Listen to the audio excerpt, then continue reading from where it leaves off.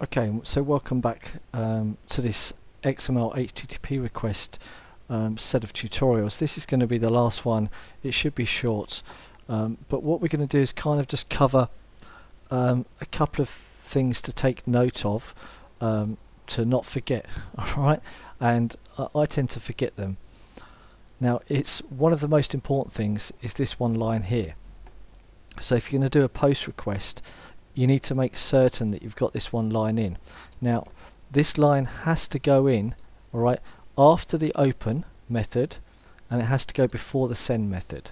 Okay, and let me just first of all, let's refresh this. Okay, send the data back.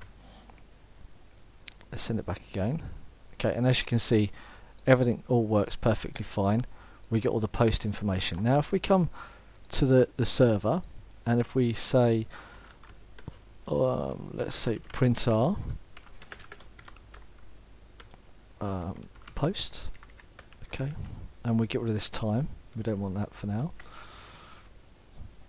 and for the sake of being able to see the text now inside of the box, because I don't really want this one anymore.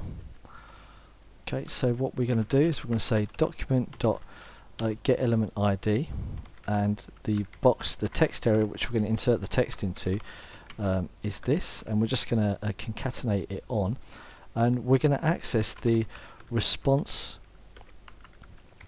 text element of the XML HTTP response as such, the request but the response, and that's where all the data is going to be stored. The textual form is going to be stored.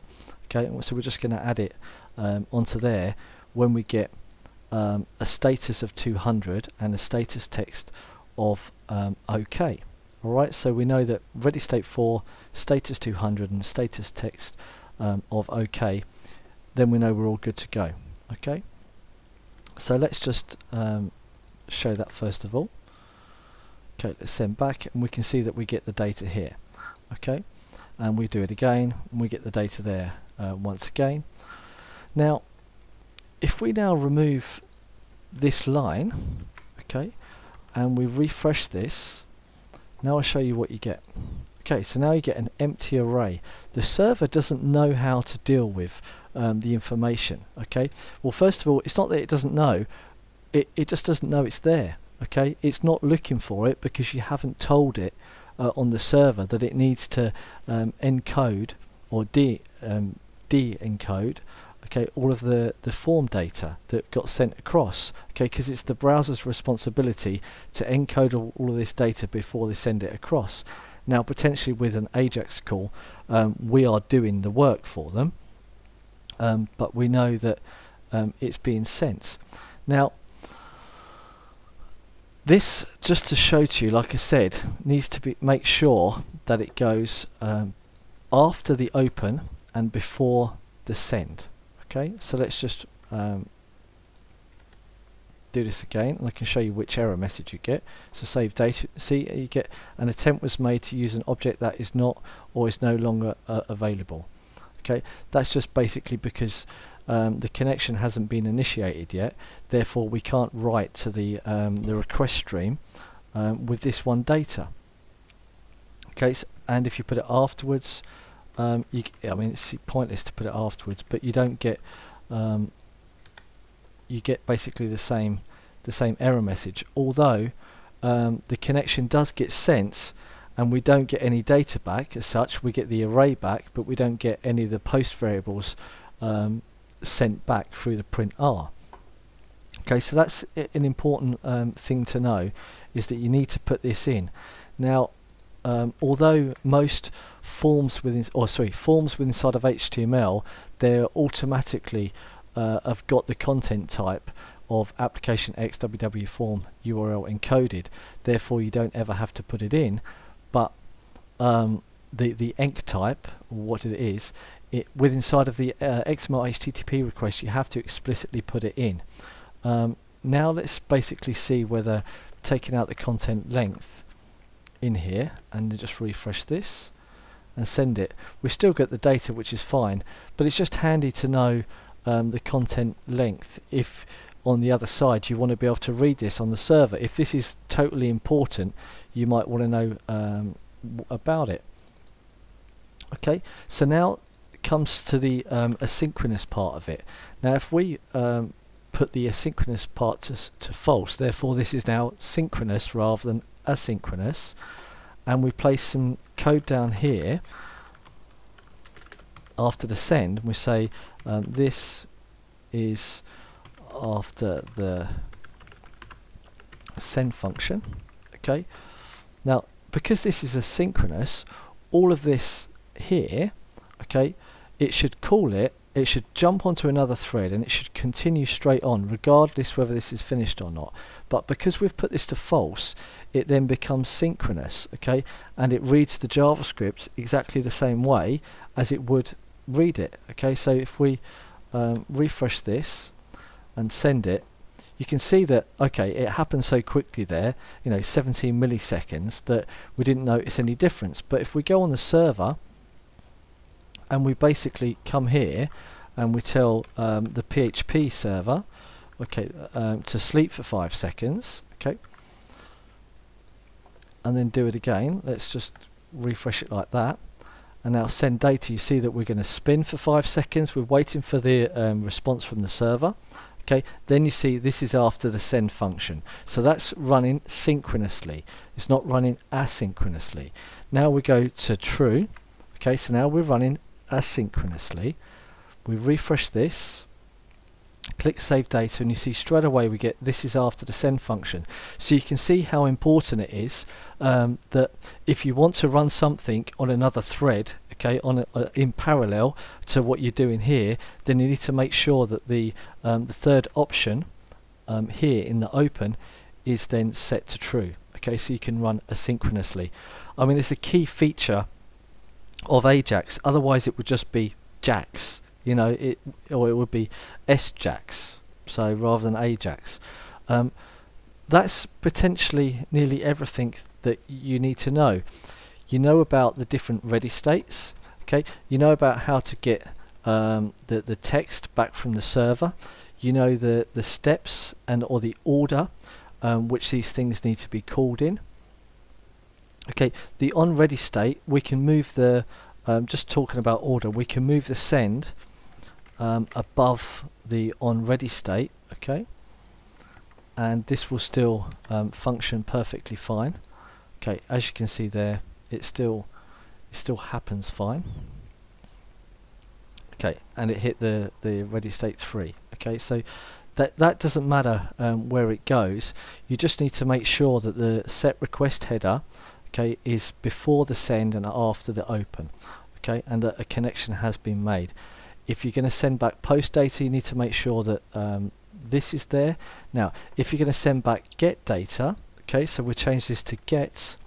Now the data doesn't get sent with inside. Let's put this back there, down there, because I don't like it being there. Okay, the data or the parameters don't get sent through the send method. Okay, this is changed to null.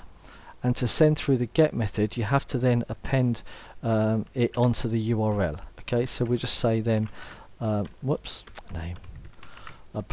go onto here, so we're then appending it on. But you have to remember that if you've got spaces with inside of the URL, you then have to encode these as well. So let's now send this one request using the get method. Okay, and then click this. As you can see, okay, the browser has done it for us. Okay, but it's I wouldn't say it's the best practice. It would be far better to make sure that you've encoded it yourself. Okay, just to be certain. Now, if we go onto the server and we change this to get, and we don't need this sleep anymore, and we now send this once again. Okay, so you can see now that we get the data that it is that we want. Okay, that's potentially all that is need to know about this. Okay, yeah, I mean, there's lots of other things and ways you could do it, but potentially with the jQuery library, okay, using the AJAX, there's the success, there's the error, and so on. There's a whole bunch of different methods which you can use, which potentially are relevant to the different stages that the methods get called upon. Okay, so if you remember when you move over to the jQuery library, okay, to use AJAX, which I would hugely advise because you don't have to write all of this code every time. It's just like one line of code that you need to write.